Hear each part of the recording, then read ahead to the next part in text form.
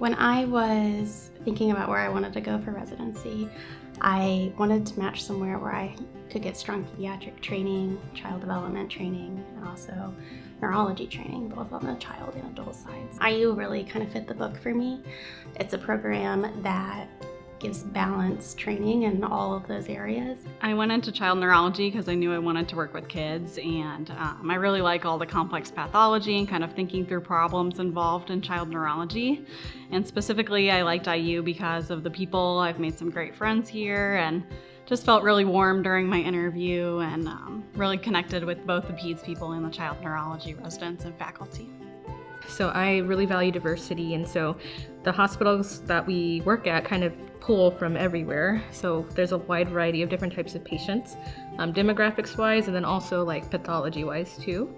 And then I also really enjoyed the acuity that I got to kind of hear from different people, the different types of patients that we saw. Child neurology is a subspecialty within the adult neurology training here. We're under the same umbrella as them. And so that means we're training side by side with really great adult neurology folks and the child neurology folks as well. And so that means also that the adult neurology folks get to train together with us at Riley Children's Hospital. The faculty here want to teach you. They seek out opportunities to teach you, even if it's in the middle of the night, whenever you're talking with them over the phone, staffing patients.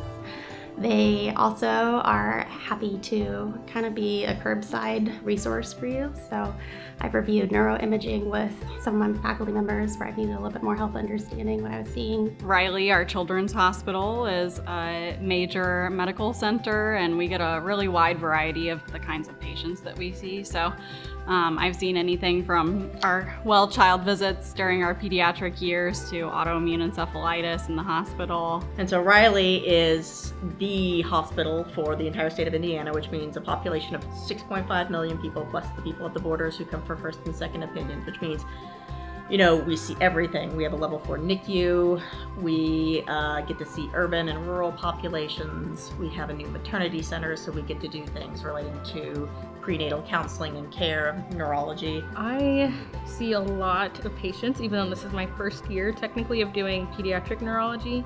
I see a wide breadth of patients, so anything from the bread and butter like seizure kids to the rare genetic disorders.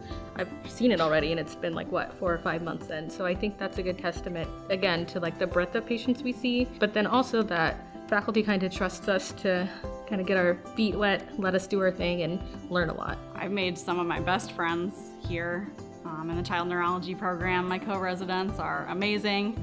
We meet up all the time and have dinner, and we have wine nights where we talk about our days and talk about our kind of wins and losses. And I mean, I couldn't ask for a better residency cohort. And then outside of residency, these are my friends.